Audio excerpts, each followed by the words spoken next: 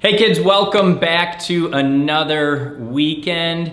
And if you missed Wednesday, well, you've missed out on a lot. So we just started up a new Wednesday session midweeks, and you're like, oh, I missed this first week. It's totally okay. You can still get registered, and you can still complete the tasks, because on Wednesday night, not only are we doing some fun live events, but we're doing a competition just like we were doing for VBS. And so it's gonna be a month-long competition. If you can tune in live at 5 p.m. on Wednesdays, awesome. If you can't, you can watch it later Wednesday, you can watch it Thursday, Friday, Saturday, Sunday. Complete the questions, complete the tasks to get your points. You have all the way until Sunday night to get those points, and then we'll restart again the next week for Wednesday. And so I know for some of you guys, this is kind of one of the last couple weeks before the school year starts, and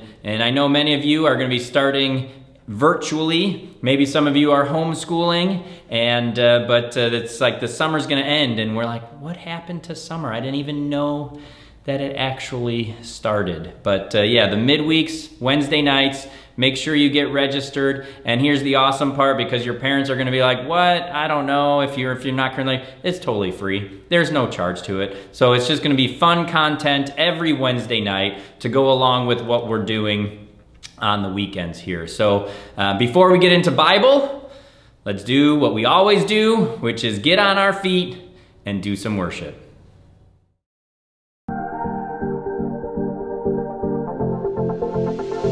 I see the way you live. I see the way you love. I want to live like you. Oh, I want to love the way you do. I don't wanna wait forever.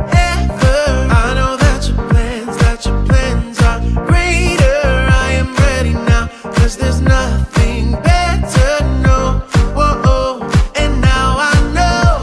Oh, I wanna live fully alive. Oh, I wanna live fully alive. I wanna live for you in everything I do, 'cause I wanna live fully alive.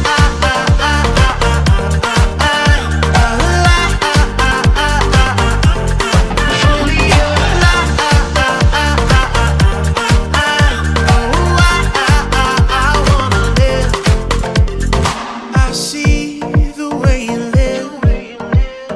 I see the way you love. And I want to live like you. Oh, I want to love the way you do it. I don't wanna wait forever. I know that your plans are greater. I am ready now, 'cause there's nothing better, no. Whoa, and now I know. Oh, I wanna live fully alive. Oh, I wanna live fully alive. I wanna live for you in everything I do, 'cause I wanna live fully alive.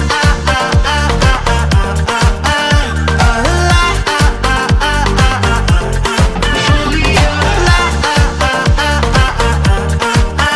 Oh, I wanna live. No, I'm never looking back, never looking back. No, I'm never looking back, never looking back. No, I'm never looking back, never looking back. Yeah, he lives inside, and now I am alive. Oh, I wanna live fully alive. Oh, I wanna live fully alive. I wanna live for you in everything I do, 'cause I wanna live fully alive.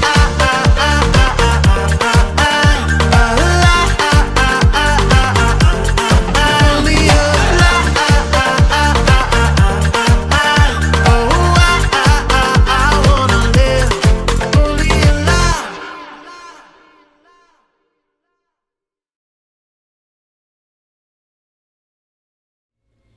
Hey guys, hope you're doing great. We have a new verse this month. So we're gonna go, Lord, and click your seatbelt.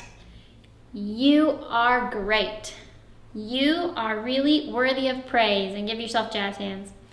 No one can completely understand how great you are. Psalm 145:3, nerve. So let's put that all together.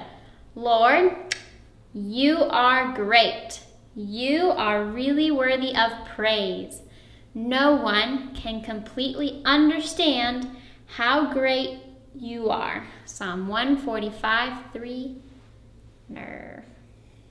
Nice job.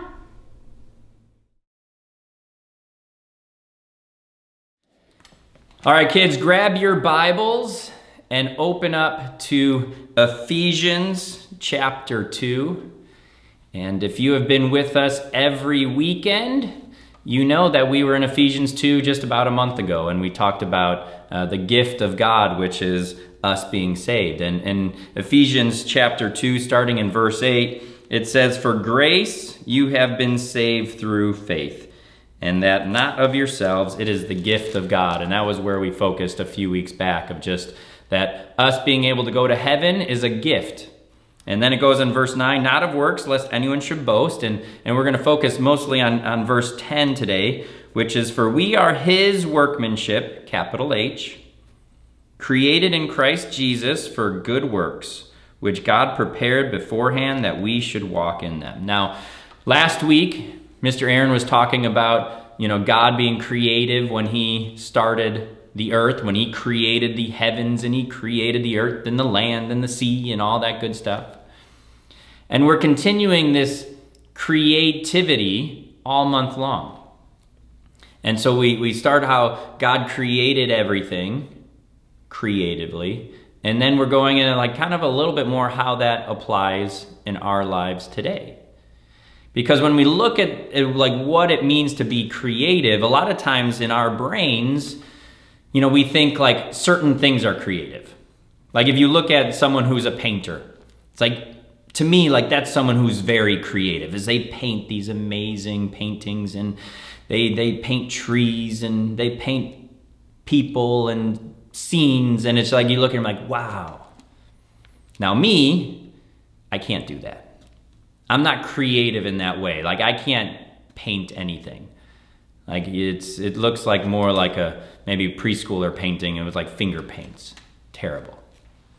And then you have people who are artists, musical artists, and they create these songs, and you're wow, it's so creative, and it's so amazing that you were able to make that song and those lyrics, and it's such a beautiful sound.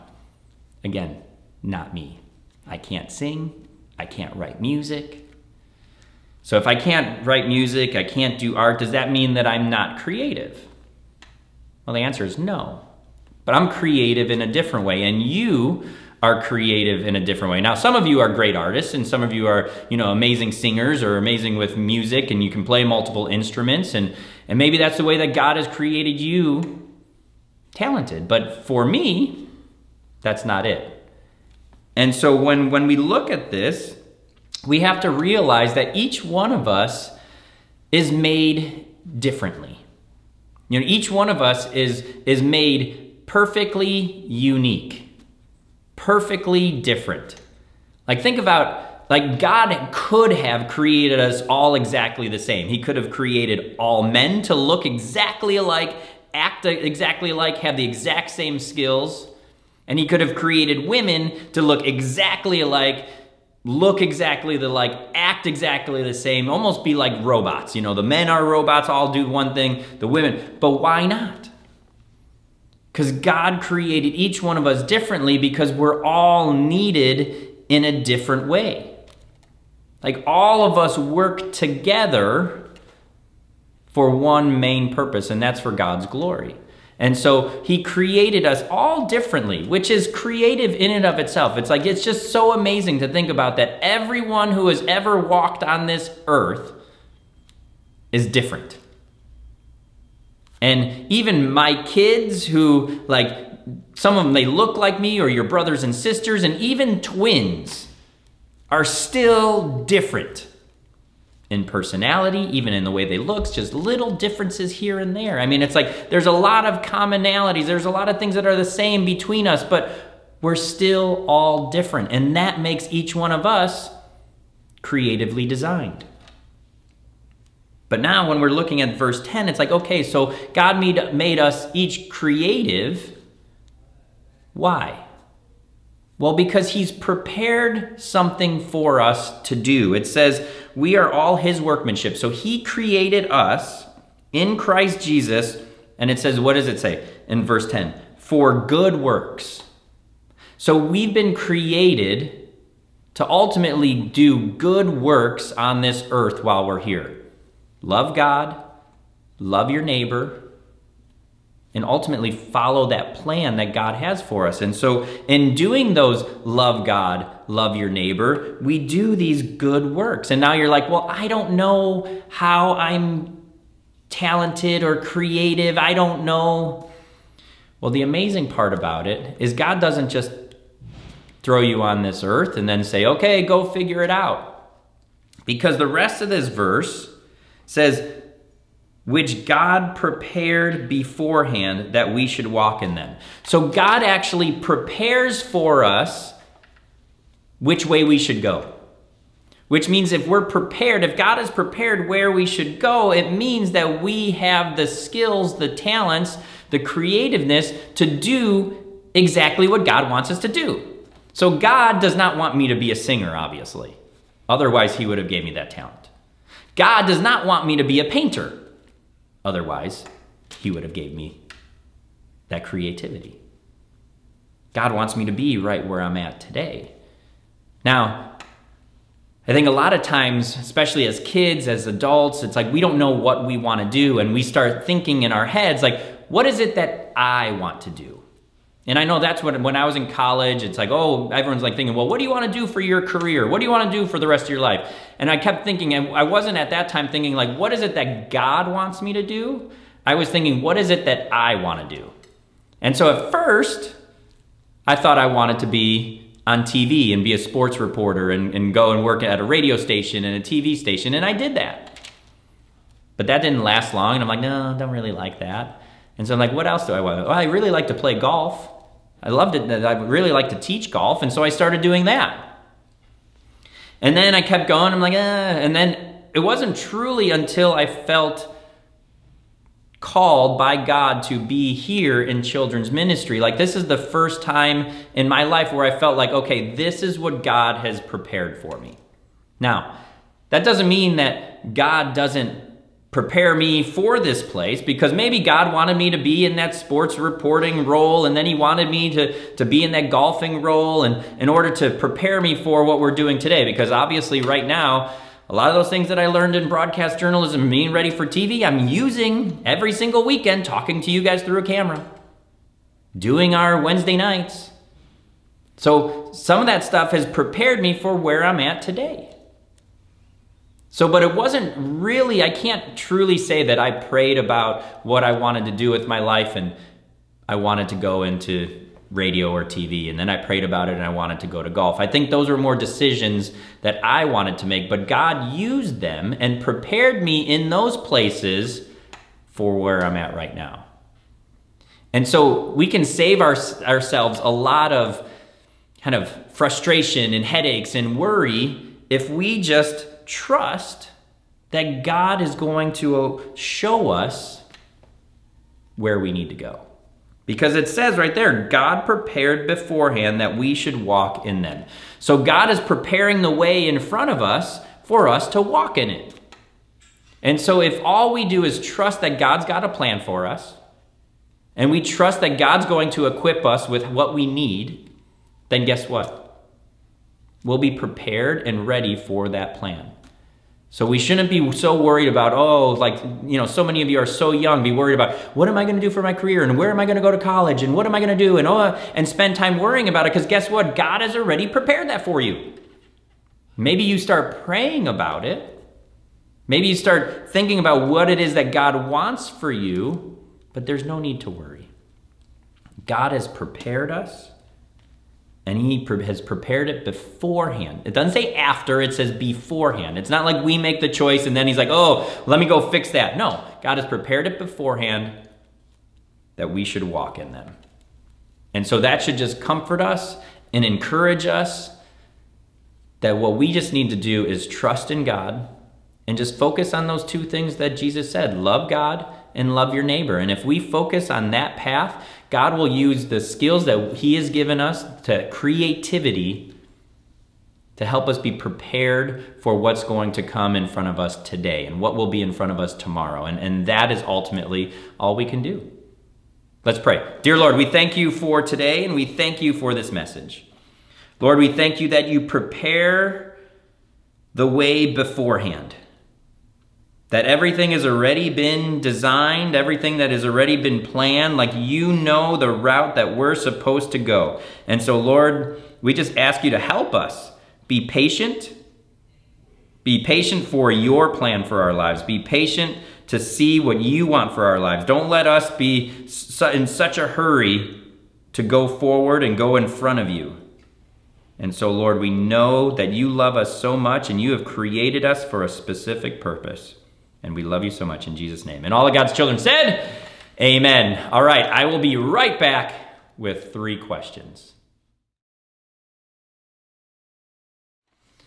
All right, kids, 3 quick questions before we finish up. Number 1, which book of the Bible were we in?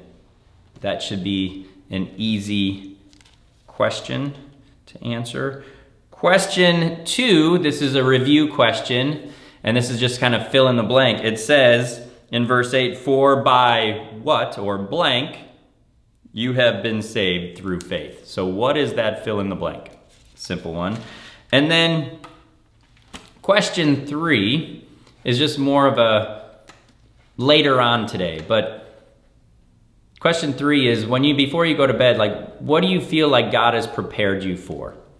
Like what has he prepared you for today and like how you can be creative. And there's going to be something that you've been prepared for today. There'll be something you've been prepared for tomorrow. And just what has God prepared you for? And if you just think about that, you'll be like, oh, you know what? This happened today and God prepared me for that. It's just, I think if we look at it in that way, it's going to help us continue to be able to be focused on God. All right, guys, have a great weekend. We'll see you Wednesday night. If you're not registered for Wednesday, do it right now. If you didn't answer the questions from Wednesday night, watch Wednesday night right now, then go answer the questions. You're gonna need to get on that Goose Chase app again. But we look forward to seeing you live on Wednesday nights. You can jump on the chat, ask questions, talk with us a little bit, and it's gonna be another fun week. We'll look forward to seeing you then.